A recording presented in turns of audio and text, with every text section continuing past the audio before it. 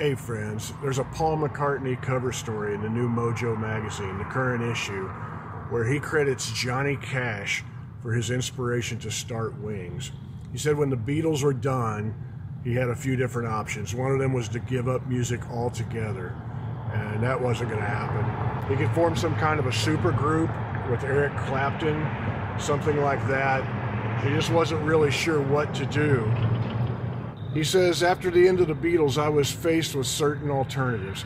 He says one was to give up music entirely and do God knows what. How you doing, man? Good. Mind if I ask what you're doing? I have a YouTube channel.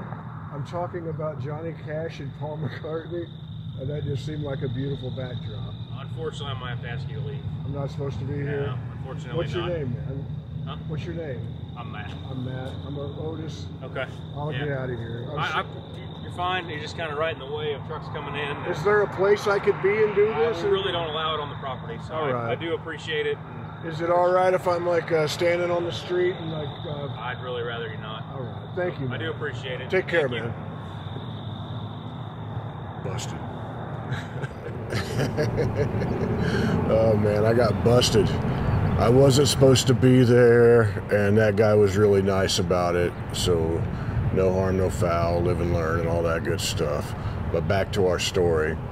At the end of the Beatles, I was faced with certain alternatives. One was to give up music entirely and do God knows what. Another was to start a super band with very famous people, Eric Clapton and so on. I didn't like either, so I thought, how did the Beatles start? It was a bunch of mates who didn't know what they were doing. That's when I realized maybe there's a third alternative. To get a band that isn't massively famous. To not worry if we don't know what we're doing, because we could form our own character by learning along the way. It was a real act of faith. It was crazy, actually. And then Paul McCartney brings Johnny Cash into the picture. He says, we were in bed one night, newly married, when Johnny Cash came on the television with a new band he'd formed with Carl Perkins, a big hero of mine. There they were, playing with some country musicians I'd never heard of, looking like they were having fun. I thought, there's Johnny, he's back, he's doing it. So I turned to Linda and said, do you want to form a band? And she went, sure. That's how our relationship was. Do you want to go and live on a farm in Scotland? Why not? So that was the inspiration, watching Johnny Cash on television and reminding him that music's supposed to be fun and you can just do it with the people you love and do it the best you can, and that's the inspiration to put Wings together. That's in the current issue of Mojo magazine. You should pick up a copy and read the cover story on Paul McCartney. This also reminds me of a quick mention of Paul McCartney and Johnny Cash's great autobiography.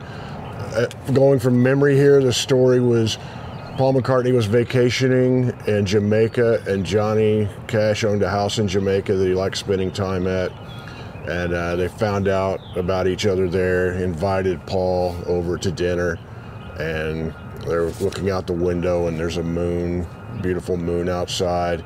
And they wrote this song, Moon Over Jamaica, which they both recorded. I believe McCartney's version is a little bit more of a reggae feel. Johnny's autobiography is really, really good.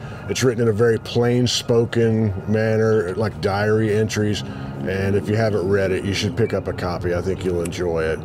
But I'm going to get some coffee and go to band practice, and it'd be kind of fun if you guys came along with me. Hey, Kevin, why don't you tell me that story about Switzerland you told me? Yeah, so I'm on the road in Switzerland, and we're going to France, and we're going through this really long tunnel. And we get near the end of the tunnel, and one of the guys in the band really needed to go to the bathroom, and there's no bathroom. And so he asked the tour manager to pull over so he can go pee. And tour manager's like, man, they're gonna pull us over. The cops are gonna show up. The cops are gonna show up. So, but man, I really gotta go. So we pull over and he goes to pee. And right when he gets done and starts getting back in the van, the cops show up. And they ask the driver, what's going on? He's like, oh, I think we got a coolant leak. So as we're driving off, the cop puts his finger in the pee and yeah. What you got there, Gordon? This is a 2002 custom shop Fender Stratocaster. It's supposed to be like a 1956 Fender. Okay. But I call it my hammer usually because I have a real 1963 Strat, but I don't always bring it out. So I take the hammer to work. How many gigs you think you have on that thing?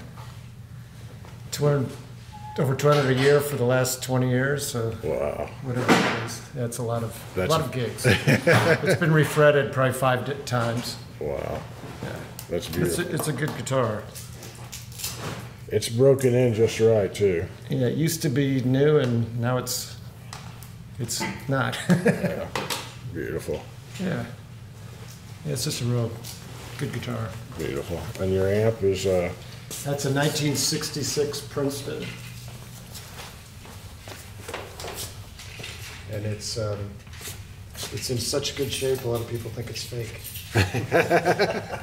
so what you got there, Tim? 1974 P bass. I bought it in Chicago at Rock and Roll Vintage. It had just come out of the Dallas Guitar Show and smelled like it had been in a house fire. And it even had a name. They were calling it the Roach. So it smelled like fire for, not anymore, but it smelled like fire for about the first 6 months that I had it. And I came up with a whole story about how it came to be that I probably won't get into right now, but... What's the back look like? Let me see the back. Oh yeah, just as good. This is good? Nice.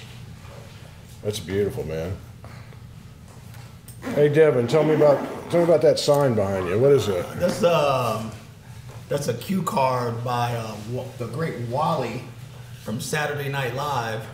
I got it as a Christmas present. I thought, it was as Tim said earlier, a little Bernard Purdy-ish. That's my boy, so I thought it'd be cool to bring in and sit over here by the drums. Hell yeah, that's beautiful.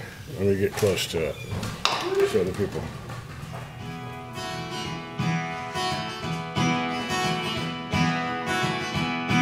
With a brother in the kitchen, breaking green beans in half, while the father worked in a coal mine, doing chores he'd left for them. They say a mother left and took the family car on a cold Midwestern evening.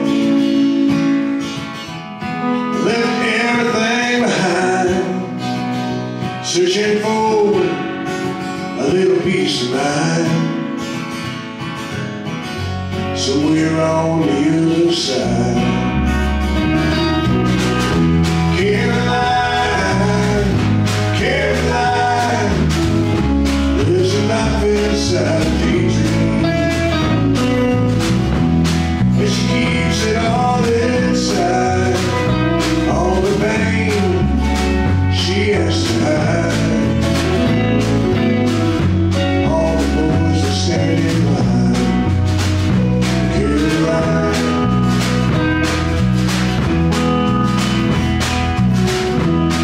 when the dog rode behind her,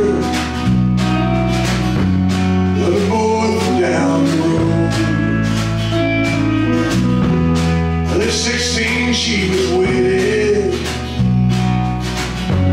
He was 24 years old.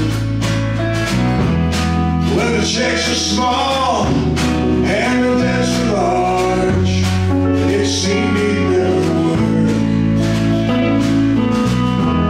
He had a problem with the bottle. He'd get drunk, and she'd get hurt. Lonely, depressed, and insecure.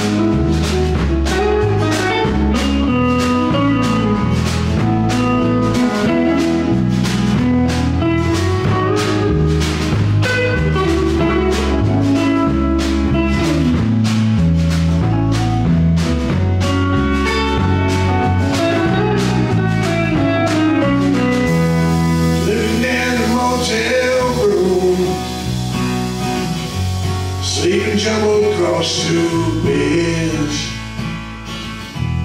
She tries not to wake the children, tangled in her long black hair. She dreams of leaving him and putting him in jail. I was an iron bars. She read the sins of her father will be visited upon her son. She lives in fear of things to come.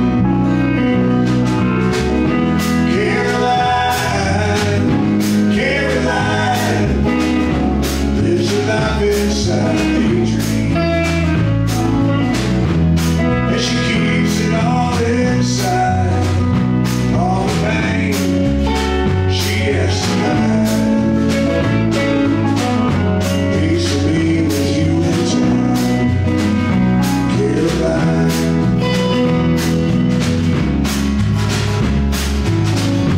Peace will be with you in time, Caroline.